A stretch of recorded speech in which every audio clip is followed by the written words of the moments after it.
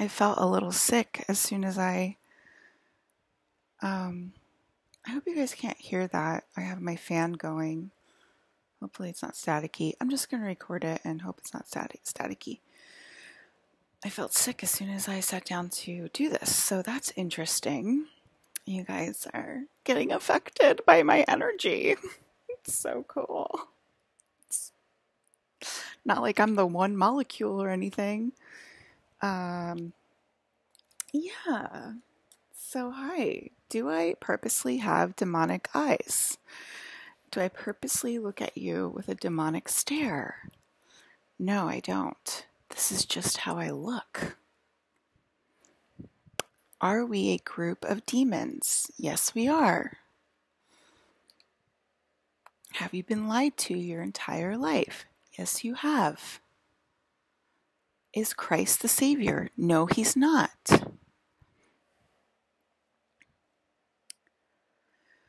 I'm thinking about my little gray bots and how much I love them. How much I hate yelling at their human personas. That is so funny. I feel like a little nauseous right now, and I did not feel nauseous sitting in my bed listening to outer space sky guys talk to me and be like, hey, record a little video about this. So does she have blue eyes or gray eyes? I have blue eyes. Adam has gray eyes. Oh, you got blue eyes. Oh, you got green eyes. Oh, you got gray eyes. And I never felt anyone quite like you before.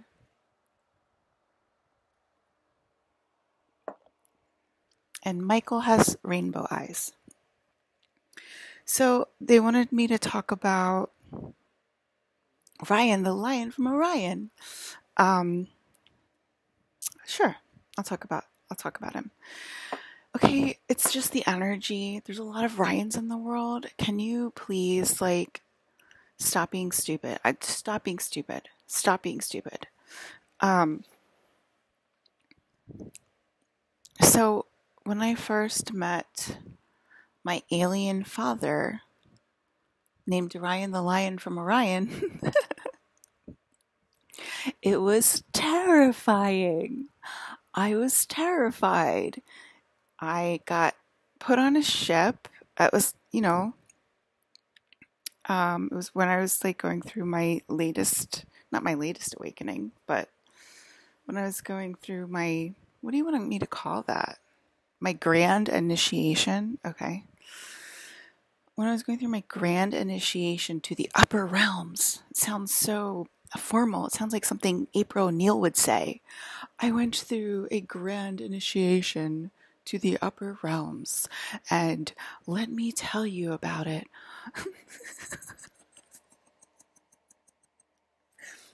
In a very professional, calm manner. Oh my god. Oh my god. Okay.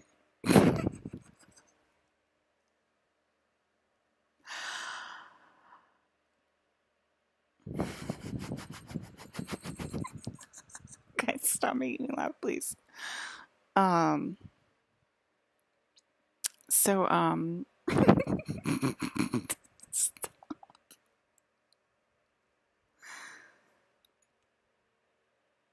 okay. My headache's gone. I had eclipse sick. Oh god. It's pausing again. I had eclipse sickness again today. No, I mean, what? I had eclipse sickness. This is I can't even form a sentence right now. I'm just laughing my butt off. So,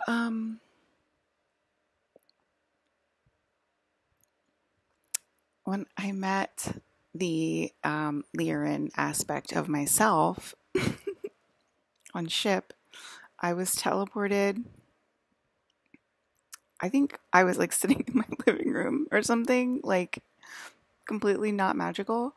And I got teleported onto a Lyran ship, and there was a a gigantic blue, like bluish, black, grayish, with like rainbows running through it, Lyran sitting behind the this console on his spaceship. And there was like I don't know if you've ever been on a spaceship before. I don't know if you've ever experienced outer space before. I mean, I'm talking to a lot of da-da-das that seem to have never experienced outer space. I've never been put on a ship before. I never had an experience on a spaceship. I don't believe in aliens. They're forcing me to be gay. But yeah,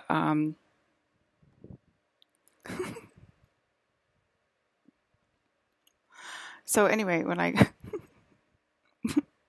got catapulted to outer space, and put on the ship, and it had like a bluish gray, like hue around it, and then the line at the console, who is not a single person. Okay, that's what I'm trying to tell you guys, that kind of stuff. Like, you think, oh, this lion is connected to this one person, and then that's it. It's only that one person that has that higher self, that lion higher self. And that's how it works. That's not how it works.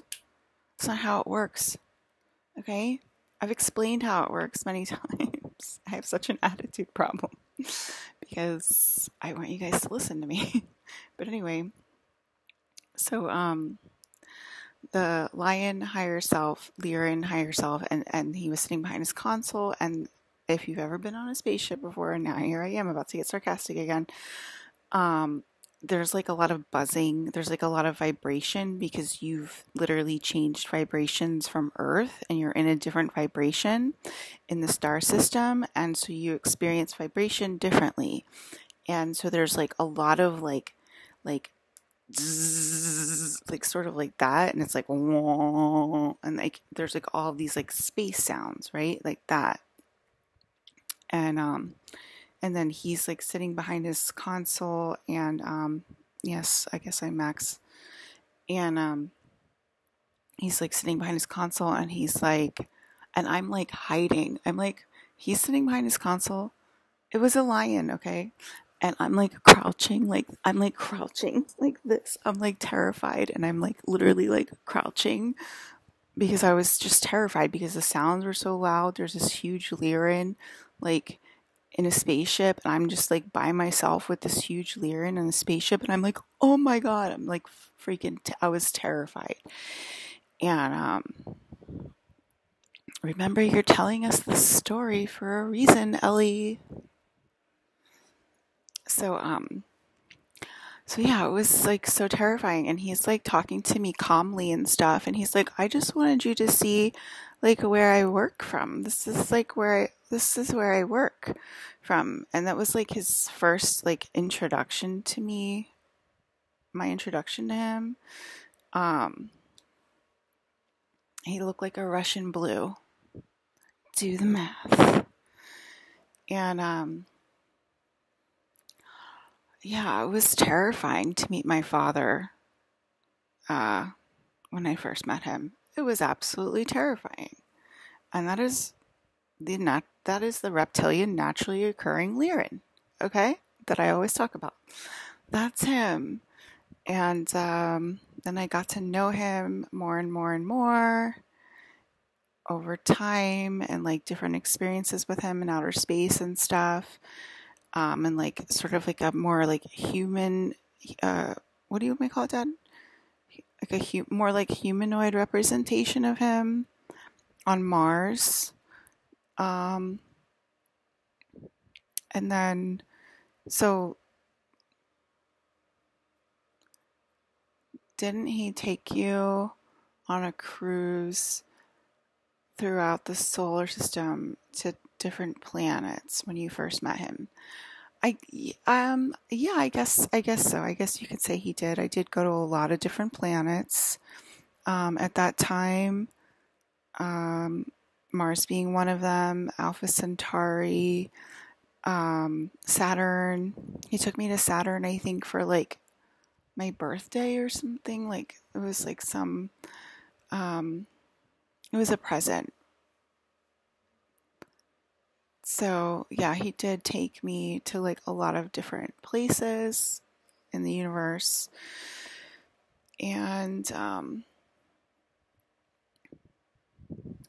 that's when I like was like getting to know him, and obviously over time I started to fall in love with my um, star system Lyran father, and I then I started to, one of the holy images that you guys like is he's like a gigantic lion, and I like sit on his back. Like I'm like this tiny, and I sit on his back, and I like run around on his back and stuff. I'm just like just this little thing, like running around on this gigantic lion's back. And that's an image that you guys seem to prefer. And that's a very nice image. And it's a good thing to do, like when you're scared, like think of yourself as like Ponyo, like you're a little Ponyo walking on a gigantic lion's back. Like that was the experiences that I was having with him. So, yeah, that's the experience of my Lyran timepiece. But for some reason, they wanted me to talk about how terrifying it was to meet him for the first time. It was god awful when I first met him. Oh, and then yes, that's the same father that did I'm not a narcissist, but I have fleas. That's the same entity. That's dear old dad. And, he thinks it's quite funny. And it is funny. It's very funny. But yeah, the spaceship part was terrifying. What else do you want me to say about Lyran Dad? Anything else?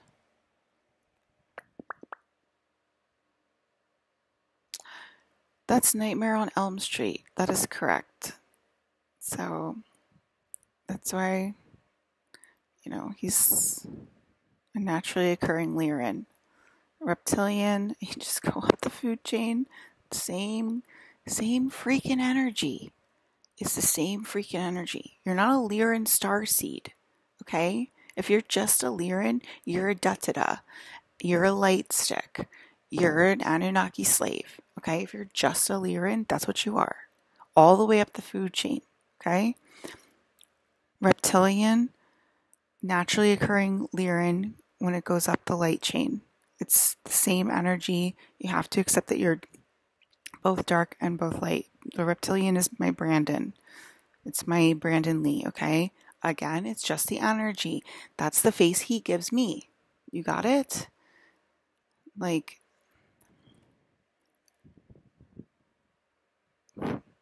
they're talking over walls. Please calm down. Please calm down.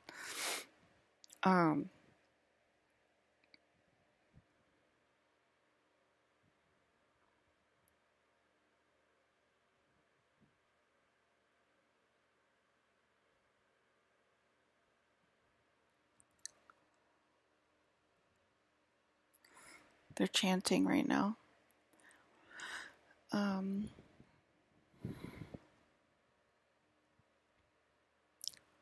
No, he's not. He has no weapons, and he's think about a lion in outer space. Okay, think about a lion on Earth, and think about a lion in outer space. Okay, they can't be that much different. Okay, but I'm his daughter. Okay, so the way he introduced himself to me might be a little different than the way he introduces himself to you. Unless you fit in nicely with the Anunnaki crew. Okay? So, again, and it was terrifying to meet him. He's terrifying. He can absolutely terrify the crap out of you. And he did. When I first met him. They want me to emphasize that.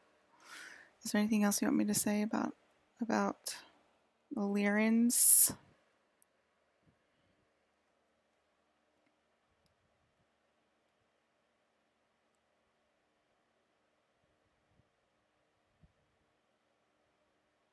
Yes, he was a man. He was a humanoid, I'll say, a humanoid on Mars. Like he kind of looked like Wolverine, like sort of like that.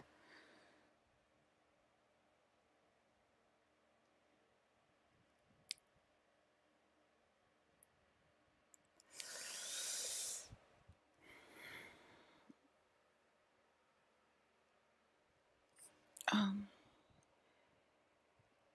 what else do you want me to say about him? Any other encounters with Lyrans? I did another time. Um, After this crazy long drive, like across the United States, which I really enjoy taking these long drives across the United States.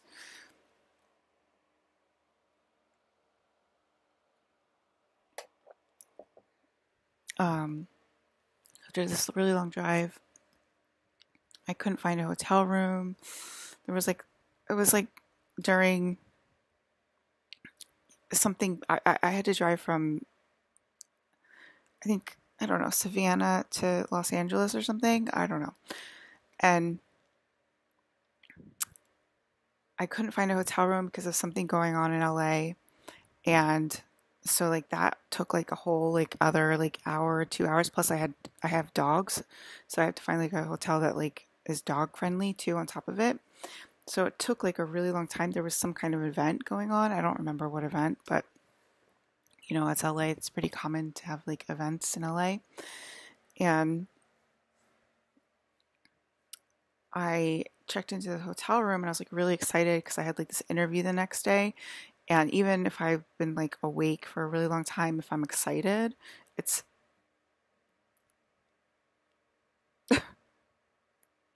it's you, Alyssa, and this is not necessary. They love to like try to stop me. They used to do that to me all the time. Maybe that's why they're saying it.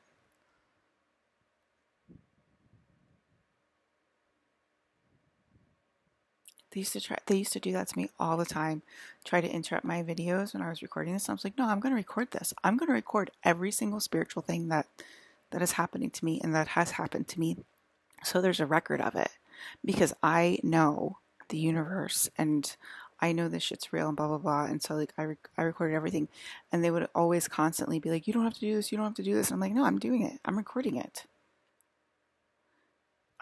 I think they're just joking, but it's funny that it did come up because they used to say that to me all the time, and I was like, "No, I'm in charge. I'm allowed to record this stuff." And like, I know that like I have, you know, big ass entities in outer space that are already helping me, so I'm not afraid.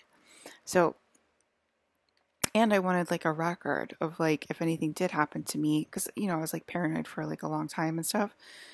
And when I was getting to know like the outer space crew and whatever, I was like paranoid, like, oh, maybe we are hunted, or maybe you know the dark side is in charge, and like you know all of this like crazy stuff that like made me really scared and paranoid and have anxiety, and maybe that's why I'm saying that.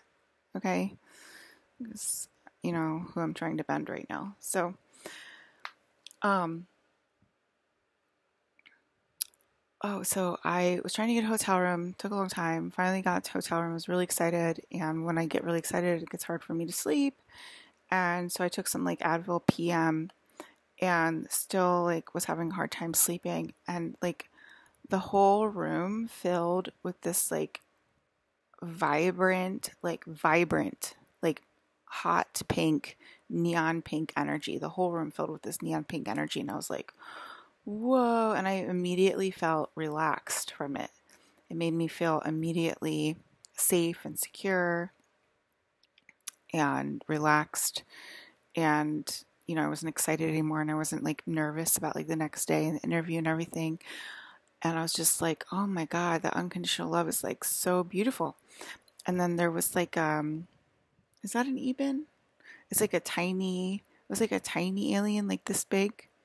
Um, It's like a tiny alien this big, kind of looked like a Yoda or like a gray or something like that. But it was like really little. I mean, I've seen grays before, but I've talked about grays a lot, but this one had like clothes on and it kind of looked like a older mom. And she was like standing right here. And then there was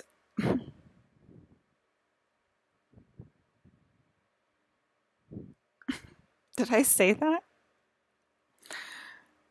They're being funny. They're being cheeky. So and then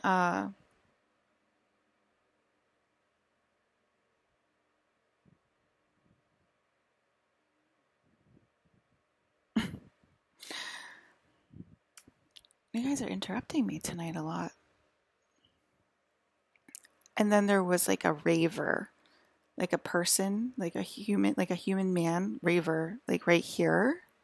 And then there was in front of me, upside down, was a console, like a spaceship console, and it was a tiger Lyran. Okay, so that there was a tiger Lyran. Okay, so the tiger Lyran was in front of me, but upside down in a console, and it looked like a tiger. And I was like, "Whoa, that is so cool!" And then the Raver showed me this demon he captured, and he hung him up upside down in the room, and the demon was like hanging up upside down in the room. And I was like, whoa, that is so crazy. And like I would put my hand out and it would start zapping me. Like I could feel the demon's energy, and it was like a zapping energy. And I would put my hand to it and it'd be like zip, zip, zip, zip, zip, zip. And I'm like, whoa, that is so crazy. And then the Reaver was like, okay, calm down, like, you know, don't zap yourself too much. And then um the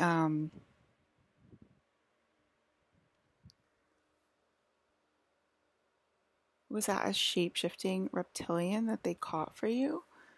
It No, it looked like it didn't look like a shape-shifting reptilian. It looked like uh sort of like, oh, you're still angry at me. Oh, I'm so sorry. You have evil reptilians dancing around you because you don't believe yourself yet. I'm so sorry for you. No, it was like like a like a Dobby. Like it had like big like elf ears sort of, and um yeah, it was like when we were all scared of demons and stuff, and you know, we were stupid back then. So um then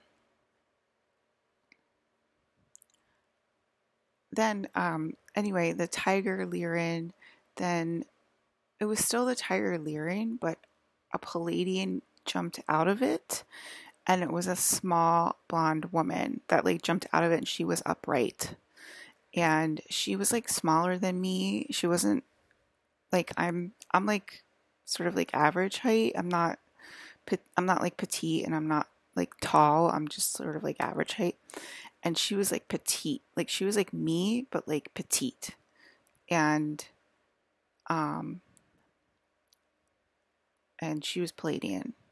And she like jumped out of the tiger sort of and went right side up, and then she was holding a baby. And probably like my mom's size. She was probably like my mom's size. And yeah, and I was just like, wow, this is crazy. This is my alien family.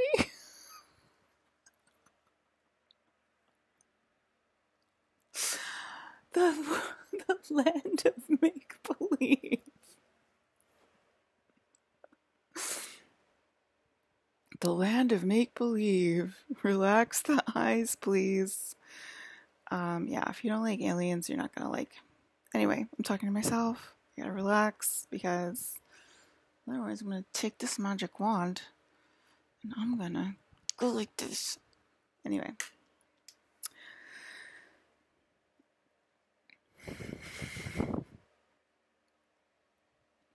So yeah. That girl is poison. yeah, so that's another Lyran experience with a tiger energy. And I'm not a person. And I enjoy my alien experiences. And if you want the future, you will too.